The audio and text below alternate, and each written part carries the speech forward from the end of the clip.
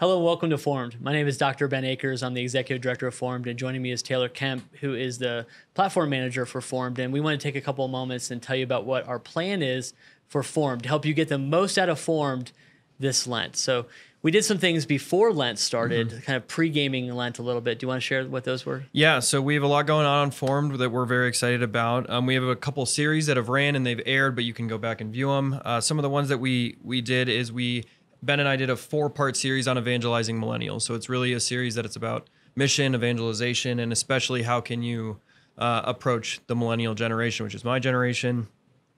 We did a 5-part Bible study on the luminous mysteries of the Rosary. Really, the hope with this was to provide some reflection material for when you're praying the Rosary, you can be drawn deeper into the mysteries. We have 2 series, 3 episodes total on the sacraments that you did with Father Moloney. I did one of them. The first one is how to make a good confession. Lent is such a great period of confession. So how can we make a good confession, and then how can we receive communion well? And then the last one is, Ben, you did a series with Dr. Christopher Bloom on St. Francis de Sales. Did you want to say a couple things about that? We had a conversation about 4 characteristics that are found in the Introduction to Devout Life, that spiritual classic, about 4 essential characteristics of a Christian. And we put PDFs that were edited by Dr. Bloom on the description. So if you want to follow along, you can read along. And we talked about the importance of attentiveness in prayer, about devotion, about obedience, about humility, and about courage as well, something that we need today.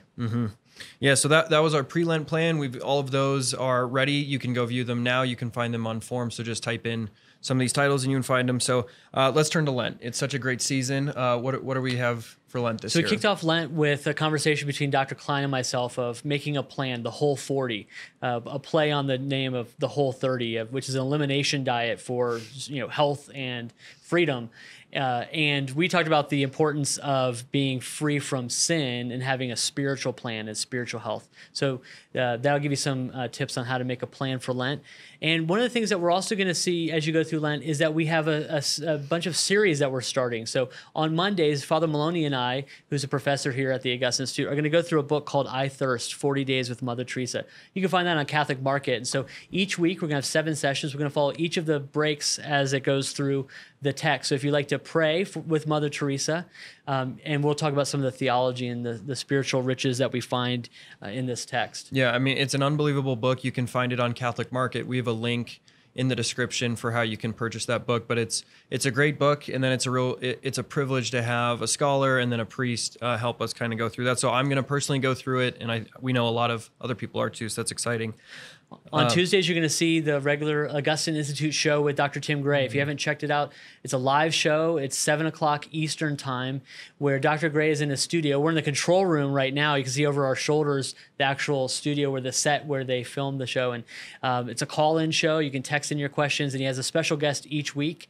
Look for guests that some of that you know, like Cardinal Pell, and some that you don't know yet, but you're going to really enjoy talking about important issues to the Christian life. Yep. And then on Wednesdays throughout Lent, we're going to continue with the Matthew Bible study. So join Dr. Gray and Dr. Barber as they continue to journey through the Gospel of Matthew.